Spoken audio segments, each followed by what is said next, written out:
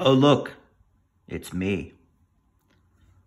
So, I mean, first of all, Fox News isn't the most credible news source in the world, just saying. But, you know, as you can see, protest groups target wreaths placed on veterans' grave sites.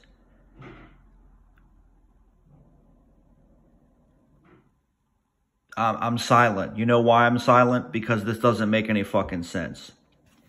You retards, and I know people get mad when I say that, but you fucking retards got nothing better to do than to get upset because they place wreaths on veterans' grave sites for Christmas, which they have been doing for fucking ever.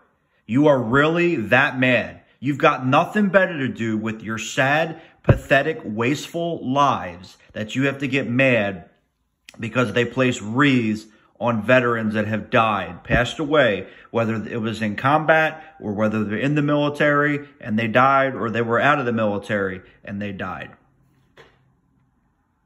So you're really mad about that because they're trying to, again, they've been doing this forever. I remember as a kid doing this. Not me, but I remember, seeing it as a kid. Actually, no. There was a dude I went to high school with. I think he ended up going in the Navy. It was either him or his twin brother.